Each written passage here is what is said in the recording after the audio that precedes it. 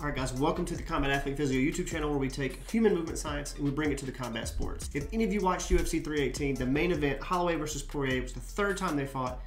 Definitely did not disappoint. And in honor of this third Clash of the Titans, I wanted to go over some of the biomechanical principles that we saw on display during this fight. First, we'll start with Max Holloway, and then we'll finish with Dustin Poirier. All right, so the first strike we're going to look at from Holloway is this straight white that knocks Poirier down.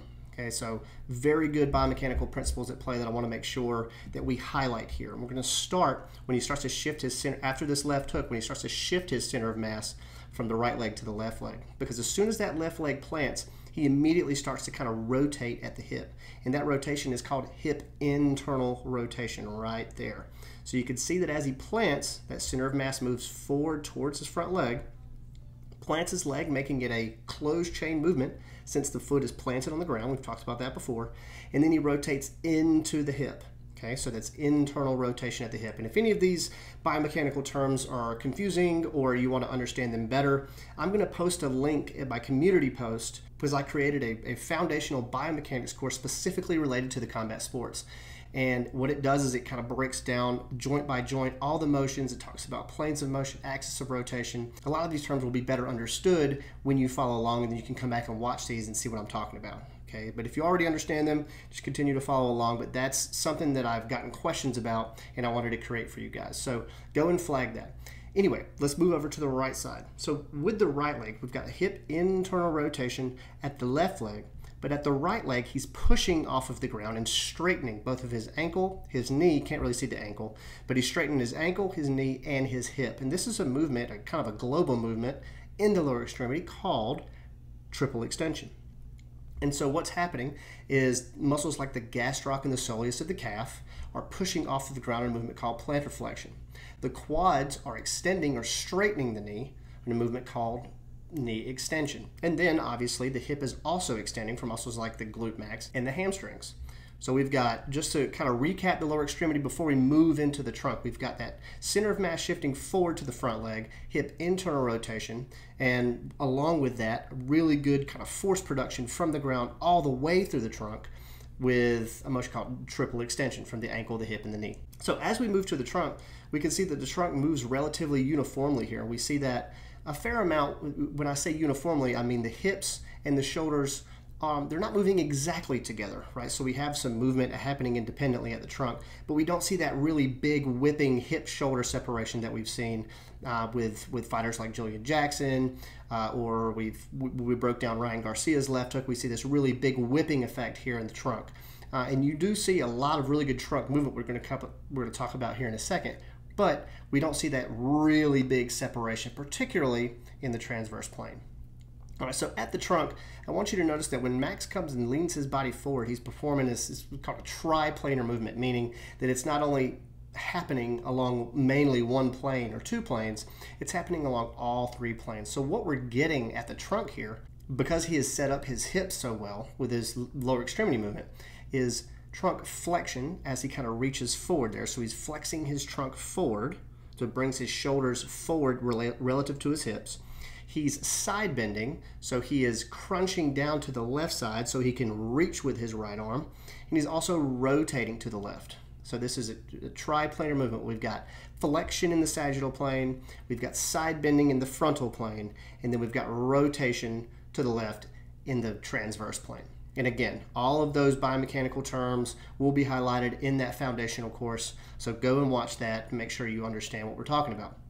And now, let's move up to the striking arm. So we're going to talk about the shoulder girdle, the shoulder complex. What happens here is that after this really good trunk movement, muscles like the pec major and the anterior delt start to perform a movement called horizontal adduction at the shoulder. And this is essentially just bringing your arm around, kind of like a hook. But what's happening here is he's actually using a little bit more tricep to extend the elbow or straighten the elbow than you would if you did, like, let's say he was doing a right hook where he had more of a big rounding motion to this, why it's called a straight right. So muscles like the pec major, the anterior delt, and the triceps are performing or assisting in performing the straight right with a movement called horizontal adduction. And so now after contact, when we look at this really good follow through, and you can even see his lat here because he's so lean, but what you don't see is this scapula flaring out. And the reason it's not flaring out is because he has a lot of good, what we call scapular stability. Those muscles around the scapula are doing a good job of helping him deliver his arm or the extremity through the punch. And the main muscle that's doing this, keeping that shoulder blade flat to the ground, is a muscle called the serratus anterior. And it protracts the scapula, or scapular abduction if we're going to be a little bit more anatomically accurate. All this tied together just shows how Max Holloway has developed his skill in the environment of fighting to be really efficient and has become one of the best fighters, in my opinion, ever. All right, and the second strike from Holloway is going to be this uppercut, okay, that catches Poirier and knocks him down again. But the main thing I want to talk about, we talked ad nauseum about the lower extremity. I mentioned the shoulder-hip separation in the last one, how when it comes to rear arm strikes, we don't really see it that often.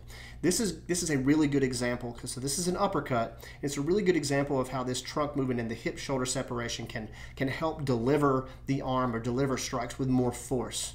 And we'll talk about that here. So when he switches his legs, you can see that his hips stay relatively forward, right? So the UFC sign on his shorts are going to stay facing towards Poirier here. And so particularly right here. So if you were to draw a line between the two hip bones of Max Holloway, it would kind of be going straight through this way.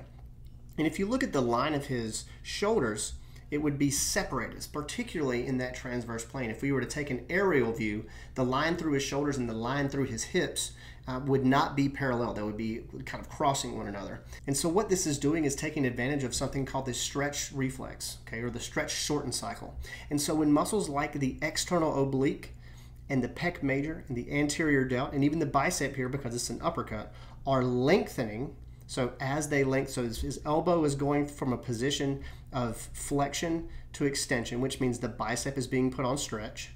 Okay, the external oblique does rotation away from the side of the body that it's located on. So he's going to rotate his trunk to the right. So we know that if the external oblique rotates his body to the right, then the left external oblique is put on stretch.